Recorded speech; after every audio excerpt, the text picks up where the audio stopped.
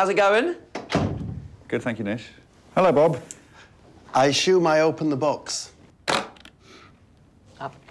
Is this a trick with the, like, locks? No?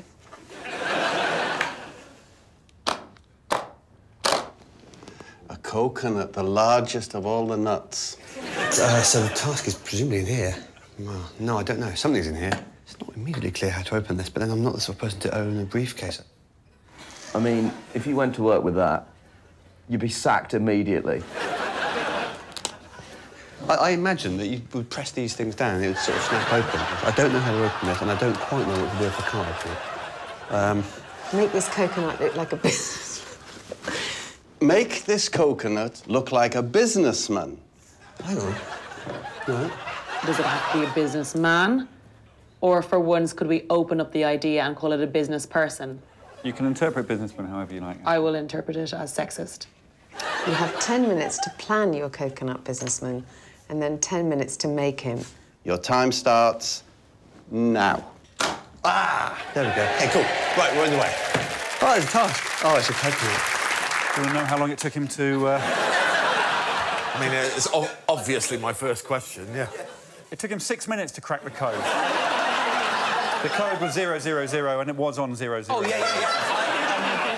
I accept looking at the other people's that it was openable. Mm. Yeah. Up next, it's Aisling B. Yes? Also asked for equipment. Mm-hmm. And we can see your business person now. Thank you.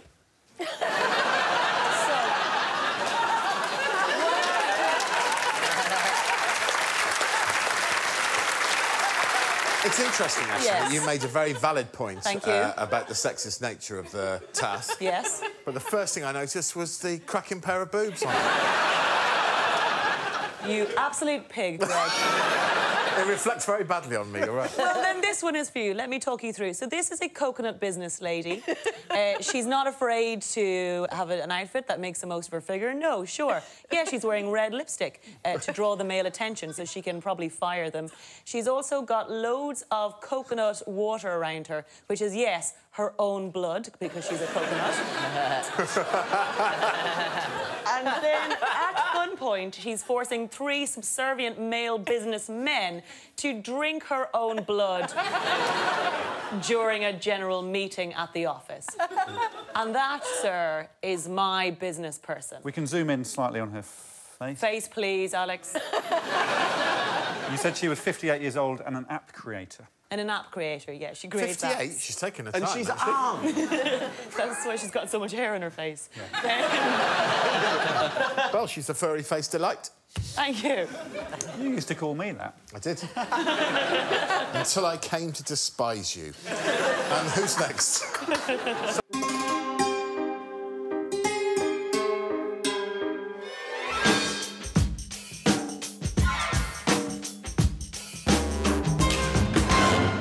Oh, shit.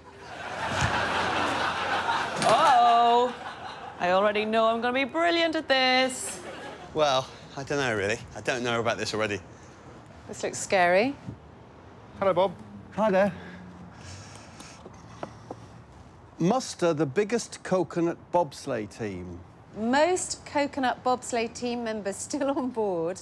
When their bobsleigh comes to a halt, wins.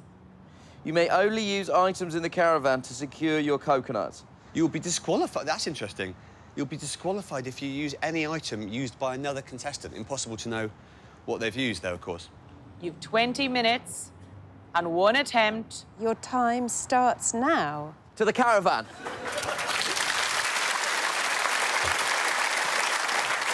It is amazing how some games on this show can just give us a brief window into the souls of the competitors. I've written down everything that they said. Bob said nothing, he just got on with it. Aisling said, I already know I'm going to be brilliant at this, which is incredible. Mark said, oh, I don't know about this. Sally said, this looks scary. And Nish went, oh, shit. Who are we going to see first? We're going to have a look, first of all, just to see how to do it. Mark Watson. Ah, dear. By coincidence, there's a coconut harness in here. If you deployed this correctly, you could put quite a lot of coconuts in it and tape it to the skateboard. This is like a prisoner's dilemma or something. We might all think that everyone's going to do it, and then no one does it. Right, let's think about this. Still plenty of time. There's an apron here. I don't... Ah, blue tape. I found some blue tape. It is basically about going completely virgin and just shoving all the coconuts on and hoping for the best, which is not the worst way of doing it. Oh, there we go. Now, that's what we don't... That's what we don't want to happen.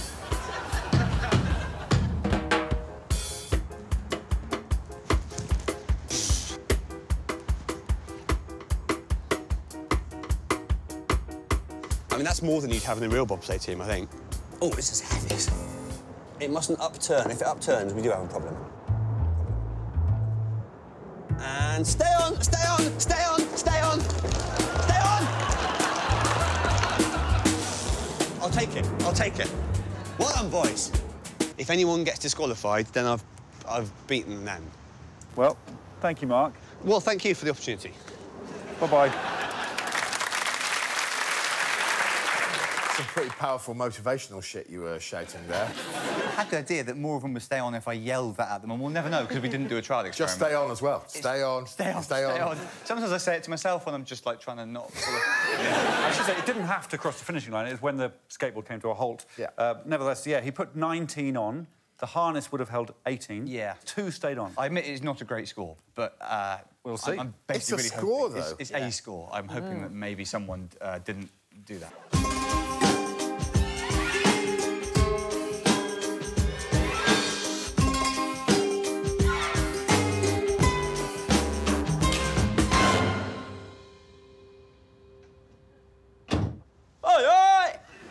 Hi, Alex. Oh, hello, Bob. Whew. Oh, heavy door today. Yes. You all right? This old chestnut. Coconut.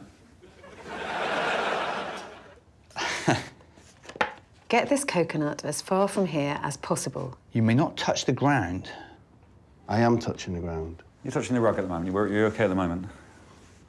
You may not step on anything more than once. The coconut may not travel by car. You have 20 minutes. Your time starts now. So I can't touch the ground? No, thank you. Jesus. Right, OK. I mean, I've got to be honest with you. At this moment in time, I'm thinking of throwing it. I appreciate your honesty. The main rule here is you're not allowed to step on the ground at any point. You're not allowed to touch the ground. But you're only allowed to step on one thing once. So right now, I'm stepping on this carpet. That's fine, I can move around in it. But once I'm off it, I can't get back on it, so I'm now stranded on a chair. So I would... Sweet butt. Yes, thank you. That's the only reason I stood on the chair. So that's the rules. You had to get the coconut as far away as possible without stepping on the ground or anything else more than once. Who's next? Last up, it's Phillips Sally's.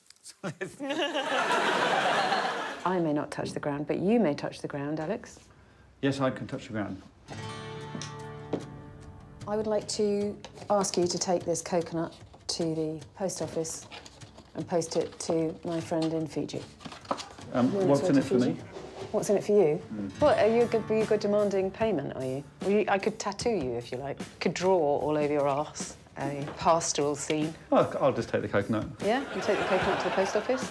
I'll give you my credit card. You can pay for the whole thing, like a box. It's in my bag. Oh, you want me to go get your I want bag? you to go get my bag, yeah. Okay, you're just going to sit on the table? I'm going to sit on the table. Yeah, that's it. That's the one. Maybe I'll send it to the Prime Minister of Fiji. The Prime Minister of Fiji, 4th floor government buildings, new wing, Fiji. Right, I need Good to take luck. that. Quickly. Thank you. Speed. Right. Prime Minister of Fiji. And the great thing about this is it requires such little effort from myself.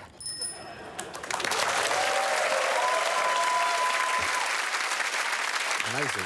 Did it make it to Fiji? No, it made it to East Sheen Post Office, where I was told there's a list of restricted items that you can send to Fiji. Fresh fruit and flowers, roots, crops, rice, mushrooms and coconuts. Hey, listen, I'm not an expert, but something tells me Fiji's probably got coconuts covered.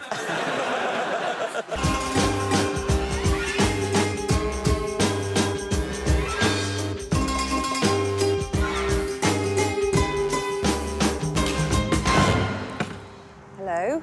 Hello, Sally.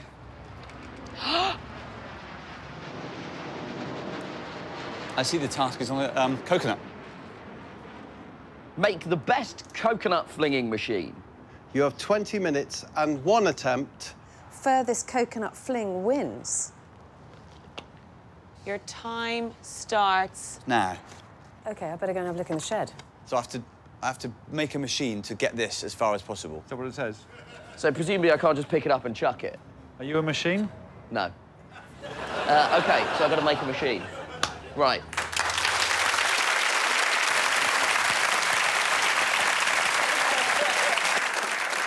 This is sort of classic Taskmaster fodder, really, isn't it? 5 well-educated people constructing a machine to fire a coconut as far as possible. Let's take a look at Bob and Mark constructing their flingers.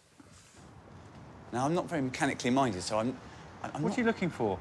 That's the problem. I'm just looking around for any obvious coconut flinging devices, first of all. I can practice, yeah? Yes. Where do I do my flinging? Wherever you want, Bob. I'm going to give this a go. Just see what's... You know what I mean? OK. Let's see what the feeling of it is. I mean, yeah, hi. How will you know that the coconut's been flung? Oh, I'll be watching. Yeah, but I mean, what's the actual... What designates... What do you think flinging means? Well, flinging means throwing, really, doesn't it? Have you seen machines? Tell me the most basic machine you've ever seen. That's a nice fit. I'm ready to do it. OK. I put it to you, Mark, that a hat is not a machine. Your other hat was more a machine, the one you paid 400 quid. I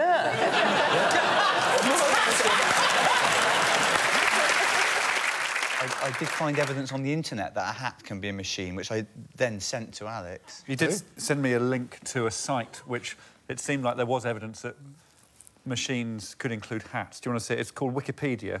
And the entrant on machines, the final word there, you can see a list of machines. Computers, television, radios and hats. See, the thing is, my instinct is that the crutch is more of a machine. Well, it's metal and it had moving parts. It's metal, it's got moving parts, and you utilise one of the moving parts. Yeah. OK, here are the machine and hat in action. Yep. Good luck, Bob. Thank you.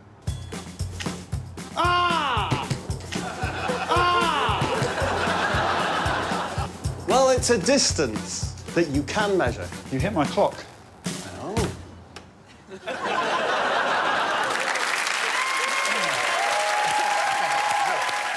Bob used his crutch, and you saw it struck my clock. It actually turned the clock off. I don't know if you want to factor that in. And it went 16 metres and 20 centimetres.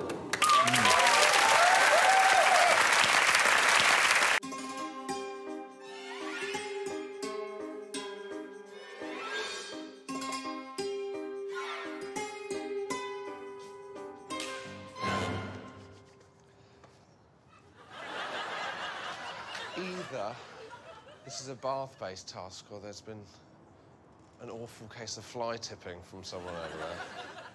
Bit of a shithole, West London, isn't it? Thought it was supposed to be nice. Good morning. Hello, Catherine. Thanks for inviting me to your dojo. Welcome to the gazebo. It's a lovely place to be. Ready? Oh, yeah. Are you? No, I'm really nervous. Either throw an exercise ball into the bath or put all the coconuts in the shopping trolley. You must throw the exercise ball while under a roof, and you may not, Alex, move the bath. You must not touch any of the coconuts with your hands. You may not move the shopping trolley. Where are the coconuts? Where are the coconuts? The fastest wins, and my time starts now.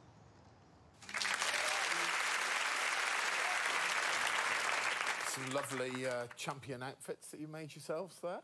Yeah. Very nice, confident, evoking the spirit of 1966. You all look lovely, except for Bob. You've been doing a bit of gardening, haven't you? Josh Widdicombe's last. Yeah. That means one of two things on this show. It's now time to see the inaugural champion of Taskmaster. Here we go. Josh Whittaker's attempt.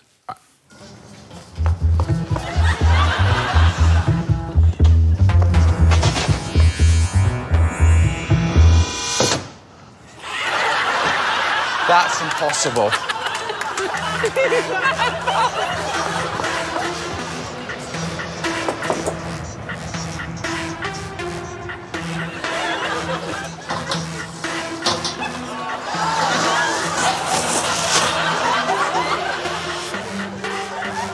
So this isn't touching them with my hands.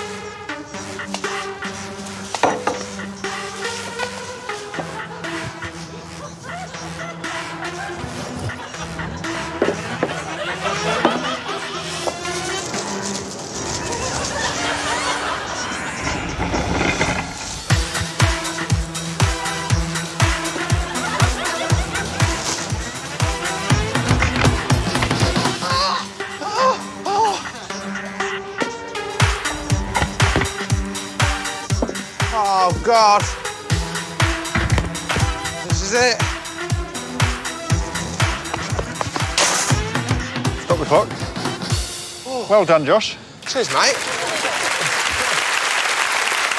Be honest, was I quicker than Noel? I'm sure. No, I think the standard has improved over the years, hasn't it, as the champions? I'm sure the estate of Bobby Moore would be so proud seeing you in that outfit, carrying 8 coconuts at a time to a shopping trolley. Oh, I've missed you. For more Taskmaster, subscribe now.